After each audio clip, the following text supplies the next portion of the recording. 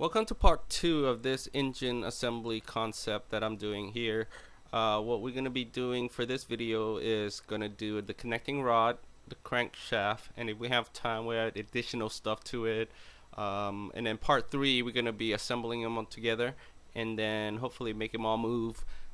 So let's get started on the connecting rod. Let's do it. So go to new, parts, sketch, select XY plane. Select the circle, hover over the yellow dot till you see the green dot there, snap it on there and type in 1 inch, and the same thing, outside diameter we want 1.25. Go over here, snap onto the horizontal line that you see there, and what we want for this is total of 2-inch diameter, and for the outside diameter we want 2.5. Once we finish with that, we just want to draw a line from the outside diameter here. You see that yellow dot, bring it all in the center because we're going to trim out this axis here. Now we're just going to be dimensioning that. Okay, hover over that center dot there and there, type in 9 inch, say OK. Go to extrude, highlight there and there, go to symmetric. What we want for this is 1.5, so it's equally distributed in the center there. Go back to sketch, origin, go to XY. Now select the construction line tab there and select the line and just draw a construction line there. It doesn't matter what the dimension is, we're going to be using that later on here. Go back to the line without the construction using it, so we go there, draw a line, it doesn't matter again for now. What we want to do is go to the dimensions, constraint, select that and the bottom piece, and what we want for this is 0.75. Now we want to do another dimensions here in that yellow dot there, and we want 0.375, so it's even out here. Okay, now what we're going to do is go to project geometry, select there and there. As you can see, that yellow line, it's drawing a line there, solid line. Now what we want to do is draw another line from here, and we want 0.75 for this. Zoom out a little bit if you can, go for circle, draw a circle here with a 4-inch diameter. Now we're going to do a tangent from this one and this one, and select the coincident constraint here, select there and select that little dot there around the line there. There you have it. Now we're going to do an extension from there and there, extend here too and here. What we're going to do now is just cut this one off, and we're going to mirror these right here. So escape, hold down the shift, click, select the mirror, select mirror line, select the construction line, apply. And what we want to do now is just to trim off this extra here. Go to trim, there you have it, say OK. Go into the extrude, highlight that, go to symmetric, select 1 inch for this and say OK. Now highlight there, select sketch. What we want to do is draw our circle up from that dot there, go all the way up, doesn't matter how far, but just get it enough up there, and type in 0.5. Now we want to dimension that from here to that yellow line there. This we want 0.5. Grab the line from that center dot yellow there, you want to just draw straight down, perpendicular to the bottom there and to there. Select the circle and the center dot, draw a 0.25. Now we're going to trim off the extra here. There you go. Said OK. Now select extrude, select that one there, change the direction for it, and we want 0.75 for the distance there, so it looks something similar to this. We're just going to mirror this one and bring it out down there. So select mirror, select the part area there. Okay, now select mirror plane and select the X Z there, and you could see the little preview of it, and said okay. And that's pretty much done for this one. So you could save this one and then on your file, and then we're going to do the assembly later. So now let's go do the extra other parts there.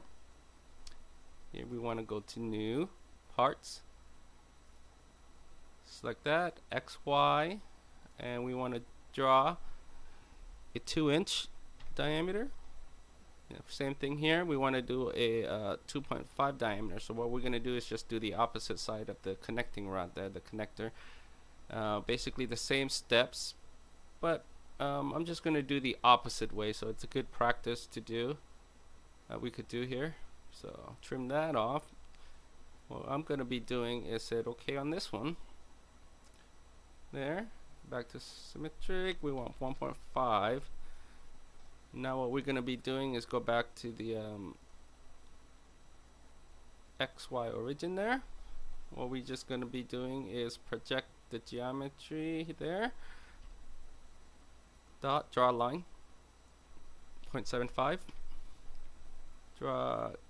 Draw another line here, or let it snap right onto it. Hit OK. Extrude that piece there. Using the symmetrics, we want this one to be 1 inch, just to give it that look. So once we finish with that, we want to highlight this one here, select sketch. That's the same thing as what we did, same distance. We want that to be 0.5. Draw another line, and again, there's other method of how to do this, but I find it this way it's a little bit easier for me. So but if you find another way of doing it, you know, feel free. So after you do all this, you want to trim that off, extrude, oh, there we go, change the direction to the other side, and we want 0.75. Same concept, we want to just do a simple mirror again. Select the part to do extrusion there, mirror plane, XZ, say OK, and then you could save this one and get it ready. So now let's go do the crankshaft. First we go new parts, sketch. We want to draw a circle of this one to be a 3-inch diameter, and say OK, extrude. Hopefully I don't run out of time while I'm doing this, because I'm limited to doing this. For this, I just want to change direction to the other side. It really wouldn't matter which side you want to do it at, but this is what I'm going to be doing it as, and then 1 inch, which is what I have. Okay, select this face here, sketch, select the circle again. What we want is 2 inch for this one. Say OK, extrude. So you're pretty much going to be doing this step over and over, and I'm going to be doing an array for it later on too. Okay, once we do that, select that face, sketch. We want to choose this one here, the center to center slot. Select this the dot there, go up. What I want to type in is 2 inch there and 4 inch. That would draw that one out, and say OK. Extrude, highlight inside and out, and what we want for this is 0.5.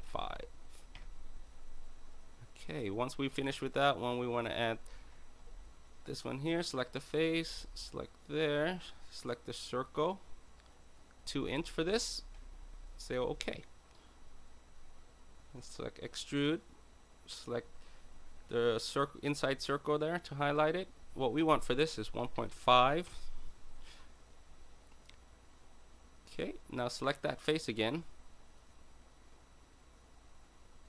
What we want to do now, go into project geometry and highlight that whole thing here, just like that.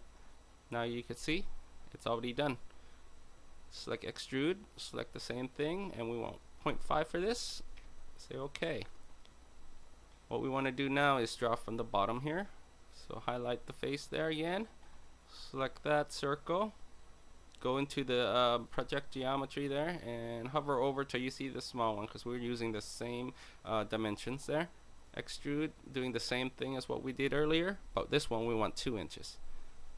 Okay, there we go, you get that. So now we're gonna do the opposite way of doing the rod there. So select that again, face. We're gonna be doing this for a few times, so bear with me on it. There, bring it down 2 inch, 4 inch for that. Say okay. Extrude, and we want 0.5 for this. Okay, same thing, highlight the face, circle, 2, say okay, and extrude this one to be 1.5, say okay, and the same thing here, select that face, select there, select project geometry, and this is the one that we want right here. Say okay, extrude that, 0.5 for this, and you're pretty close of getting done. So now we're gonna use the array to connect these here. So what we want to do is just select the array, select that piece, holding down the shift, select all of them until it turns blue, and then now we want the direction. So I usually use this one here, which is z-axis. Now as you can see, that's the distance that's going to go through. We want to change the direction to go that way. So this is kind of I think I was using 4.5. Yep, 4.5. As you can see, everything is moved to right there. And there you have that one.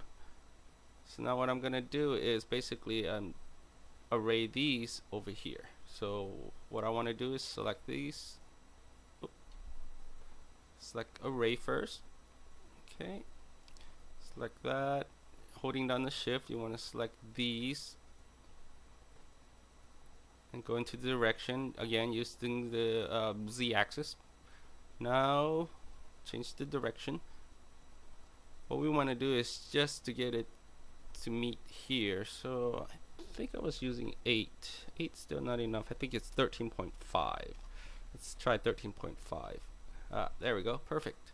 So that's what we have. So we got the inline 4 crankshaft there, kind of looking like it, but you know, you could put some more detail into it. What I want to finish it off with is just a little diameter here. Sketch.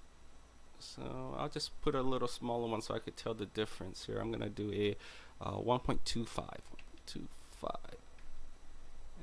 Say okay, and extrude that out. It really wouldn't matter too much for this one, so I'm just gonna do 2 inch. And there you have it, the connecting rod. Save it. You could change the color now if you want with the material. If you want, you just go into this one right now and just change it. I'm gonna be putting it all together in assembly here in part 3, so don't forget to subscribe to my channel, and let's do it. Part 3.